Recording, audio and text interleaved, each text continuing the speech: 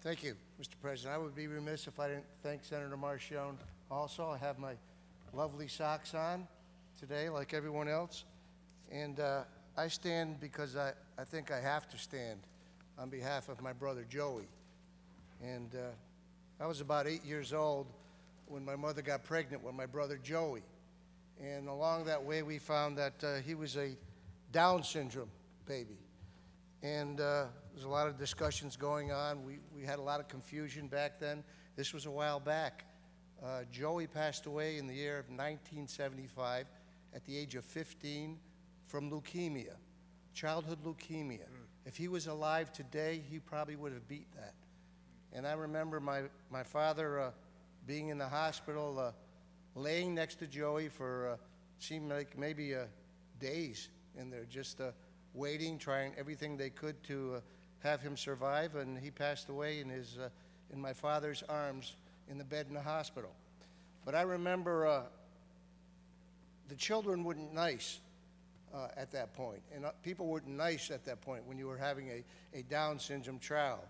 And they were saying some strange things to me as a child about, oh boy, this, using the terms monster, this is terrible, this is the worst thing in the world. So when my mother was going to have the baby, got in the car, my father, the whole family went over there with my other brother Tommy, 4 years older than me, got to the hospital.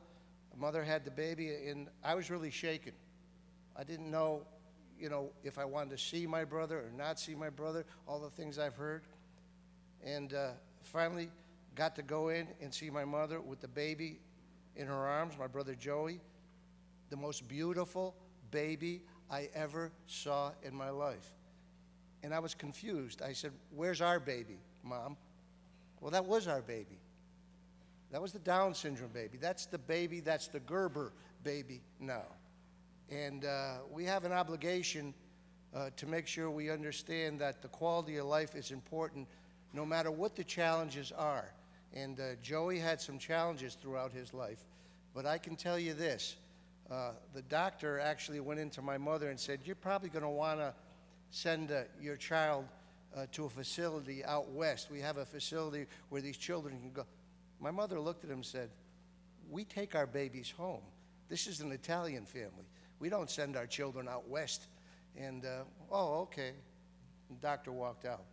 And we took Joey home, and I have to tell you, probably in my entire life, I went to some good colleges, had some good educators, probably learned maybe the most important lessons from my brother Joey. Learned something about unconditional love. Learned something about it's not necessarily the challenges we have. It's the way the family cares for the challenges. It's the way society treats those challenges. It's the way society respects those challenges, and understand each of us as neighbor to neighbor, as legislators, the most important objective we should have as elected officials, I think, it's pretty easy, is to do everything we can to remove the obstacles that are for every one of the 19.5 million people, help them to do that so they can be everything they can be with the God-given talents they've been given. And I remember that from that experience, having a Down syndrome brother like Joey, because he taught us that challenges can be overcome in a lot of ways. And you won't reach perfection, but others have the obligation to help in every way and to respect every individual and to respect every individual's challenges. And I think that's what today is all about. We remember these beautiful children. We remember the importance of the quality of life for all of us, because everybody in this room has a challenge that they need to overcome, or many challenges, every one of us.